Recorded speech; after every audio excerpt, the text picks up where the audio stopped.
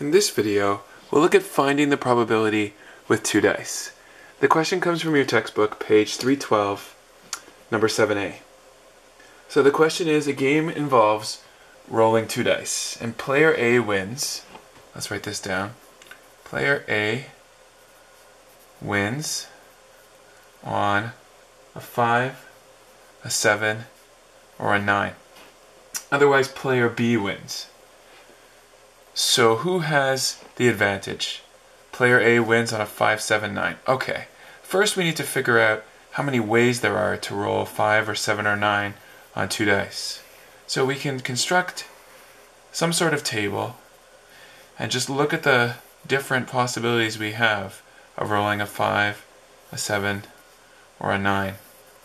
So you have a 1, 2, 3, 4, 5, 6, and then here we're going to do 6 rows and 6 columns to represent the 36 possibilities with two dice. So you could roll a 1 and a 1, that would give you a sum of 2. A 1 and a 2 would give you a sum of 3, and so on. Each of these is just me adding the column and the row number of 5. 5 plus 1 is 6. If you roll a 6 and a 1, you get a 7, and so on. And soon you'll see a pattern. The next row is a 2 and a 1, that makes 3. 2 and a 2, that makes 4, and so on. You just keep adding up all the possible sums, and that's just going to take a moment. But see the pattern? 2, 3, 4, 5, 6, 7, 3, 4, 5, 6, 7, 8. So the next one's going to be 4, 5, 6, 7, 8, 9, and then 5, 6, 7, 8, 9, 10. Just check the pattern. 1 and a 5 is a 6, 2 and a 5 is a 7, it's 6, 7, 8, 9, 10, and 11. And then 1 and a 6 is 7, 2 and a 6 is 8, and you have the same pattern. So here's all the possibilities with two dice, the possible sums. So what's the probability that player A wins? Well, the probability that player A wins is just the probability of rolling a 5 plus the probability of rolling a 7 plus the probability of rolling a 9.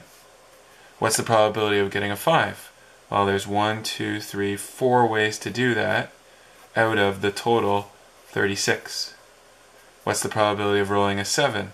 There's 1, 2, 3, 4, 5, 6 ways to roll a 7 out of 36 total ways. And what's the probability of rolling a 9? There's 1, 2, 3, 4 ways to roll a 9 out of 36 total ways. So 4 plus 6 plus 4, that means there are 14 ways out of 36 that player A could win. In other words, the probability is 14 over 36. Now let's calculate that. You can leave it as a fraction or convert it to a decimal just on your calculator. 0.38 repeating, or approximately 39%. Now let's go back to the question. It says, which player has the advantage? Well, if that's the probability player A wins, the probability player B wins is just, it's obvious, you can see it. If that's the chance player A wins, player B's chance of winning is just 1 minus that. I left out this thing here. It's just to show that it's repeated. I want to make sure to include that. It's 0.38888. So when I put it on my calculator, I'll go 1 minus 0.3 and lots of 8s. And obviously, player B has a bigger chance of winning, approximately 0.6, and I rounded it when I put it on the calculator. So let's say approximately 61%. You can see, therefore, player B by far has the advantage. So this is an example of how to find probability using two dice.